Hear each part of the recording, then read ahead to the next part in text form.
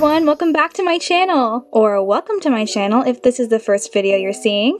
For today's video, I will be doing the LPStuber tag in honor of reaching 100 subscribers. I just want to thank you all so much for 100 subs. I only posted my first LPS video at the beginning of July and it is currently the end of August. So yeah, I really never set like a sub goal or thought about how many subs I would get at any point, but yeah, getting 100 in like 2-ish months seems insane to me, and I just want to thank you all so much for supporting me. I could gush forever, and this is probably going to be a rambly video anyway, so I should just get started on the questions. Hey guys, editing me here. I just wanted to quickly say that there are variations in which questions people use for the LPStuber tag. So if you've watched somebody else's tag and they answer different questions than I did, just know that there are some variations. That being said, I will put the list of the questions that I'm going to be answering in the description in case you want to follow the tag the same way that I do. So, the first question is, why did you decide to become an LPStuber? So the main reason was quarantine. It's 2020. Obviously, we all know about the current pandemic. So yeah, I was busy with school until mid-June, and then I took a summer class that ended in the beginning of July, so that's sort of around the time that I made my Instagram and my channel and started posting. But besides it being, you know, a time where we can't really do much outside of our houses, I've been watching LPStube, oh gosh, since I was maybe 8 or 9 years old. Yeah, so I've been, you could say, in the community, but I haven't contributed to the community until now. The next question is, what is the meaning behind your username? The meaning behind my username is kind of like weird and like kind of doesn't make sense. So basically, when I was thinking of a username, I was like, well, I don't really want it to just be like my name and then LPS or like something generic. I don't know. I wanted to think of something interesting and something that rolled off the tongue nicely when you said it. So you might think, okay, you just put the word cat and the word star together and then added studios to the end, but it actually has like kind of more of a meaning than that. It's actually kind of like weird, I don't know, kind of gross too.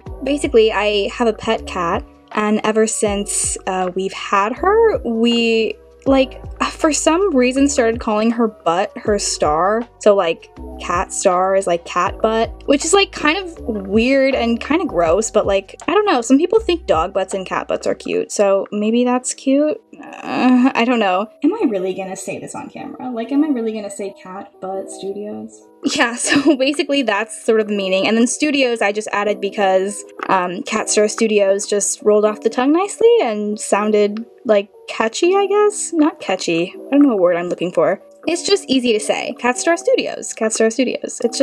It's just easy to say and hopefully easy to remember. I didn't really get this point across when I was like explaining my username stuff. So really quick, I just wanted to say that I thought it would be funny to kind of make my username an inside joke between like my sister and I. I just realized now all of you guys are sort of in on the inside joke too, and that's kind of fun actually. So question number 3 is, do you have any social medias for LPS? And the answer to that is yes. I have my Instagram, which is always linked in the description of every video. It's just at CatStarStudios. If you have an Instagram, you should definitely follow me on there because I post some photography stuff and story updates on like when videos are coming out and things like that. I love it when I see usernames that I recognize across platforms from YouTube to Instagram. It makes me so happy when I see Instagram accounts that I follow and interact with comment on my YouTube videos. So if you are watching this and have an Instagram, you should definitely give me a follow. Question number 4 is, how many LPS do you have? Oh my gosh. I'm actually planning on doing a collection video sometime within the next couple of weeks because I actually don't know how many I have. If I were to guess, I would say maybe a couple hundred.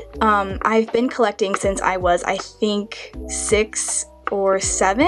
So yeah, it's been many years and I've accumulated many pets, but I'm not 100% sure of how many I have. I've actually never counted, which is kind of weird. You would think I would have counted by now, but I haven't. So anyway, in my collection video that will be coming within the next couple of weeks, you and I both will find out how many LPS I have. Question number 5 is, what is your LPS icon? Or I've also heard this question as, what is your LPS mascot? So my mascot is right here. This is Miss Charlotte. I might do the mascot tag at some point, maybe, if you're interested in hearing a little more about Charlotte, but yeah, she's my mascot. She is also my icon currently. It's just a picture of her that I took with a background pretty much. I'm not very artistic, so I couldn't really make myself like a cute digital drawing icon or anything like that, but this is actually not true anymore. In between the day that I filmed this and me here now editing it, the lovely LPStuber on YouTube and Instagram actually drew me a profile picture. I'm gonna pop it up right now.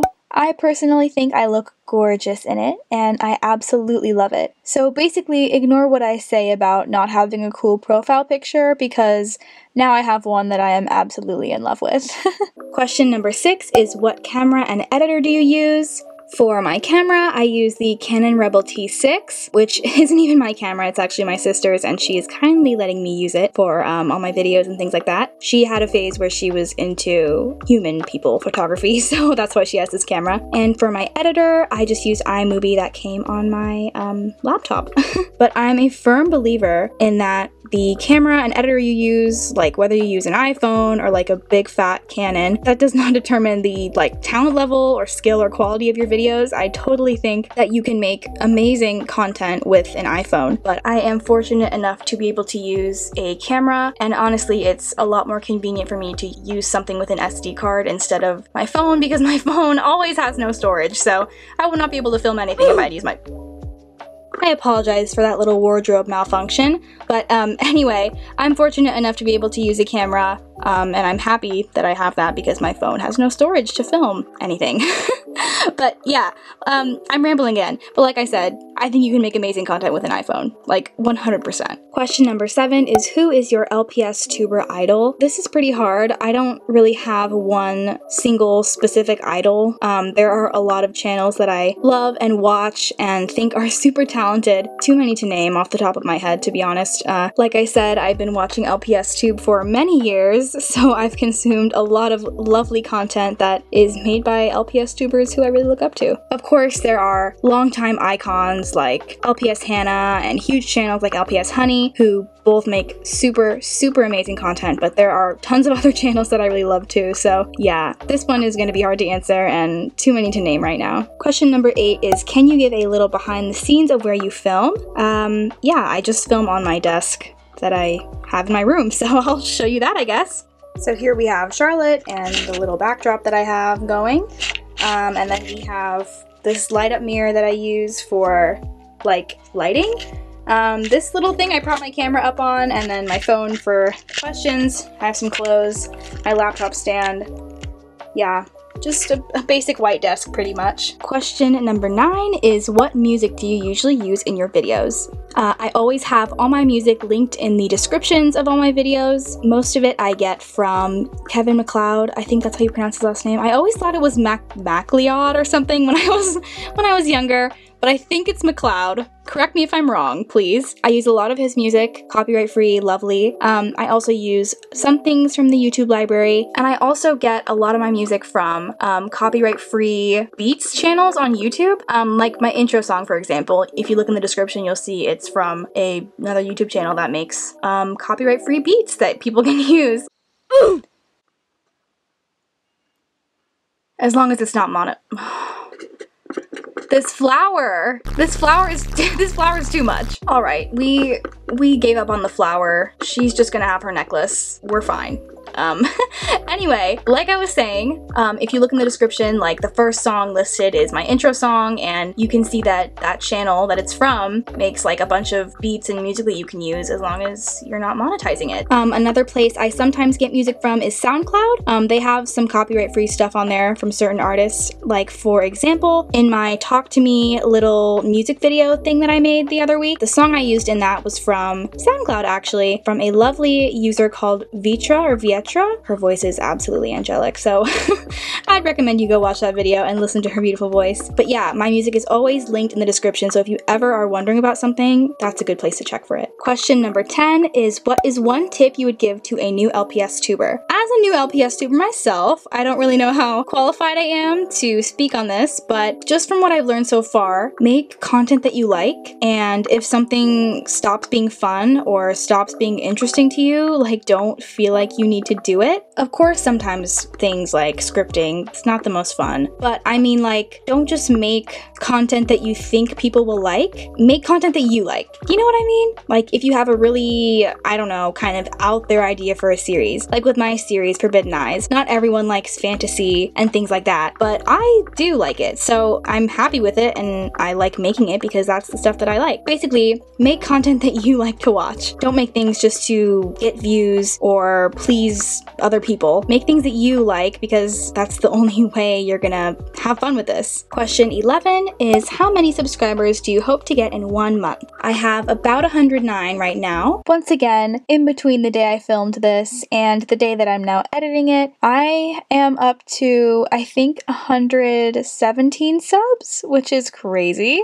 So yeah, once again, ignore what I say about subs because things have changed in the couple of days since I filmed this. And it's the end of August, so maybe by the end of September, it'd be cool to have maybe 140? Let's say I gain 1 sub a day. That'd be like 140. I think that would be amazing, honestly. I'm not really doing LPStuber the subs, so it doesn't really matter too much to me, but yeah, 140 would be really cool. Maybe even 150, hey, pushing it. 150 would be cool. And the final question is, which LPStuber should do this tag next? I don't have anyone specific in mind. I think if you haven't done it yet, it'd be cool because it helps your subs learn more about you and your channel and things like that, especially if you're a newer LPStuber like myself. This was a really fun video for me to film and kind of get to talk about my channel and stuff like that. And that about wraps it up. I just want to thank you all so much once again for 100 subs. It means so much to me, honestly. And thank you so much for watching this video. I hope you enjoyed it. If people like tags, let me know in the comments. Don't forget to like this video if you liked it, subscribe if you want to see more of my content, and I'll see you in the next video. Bye!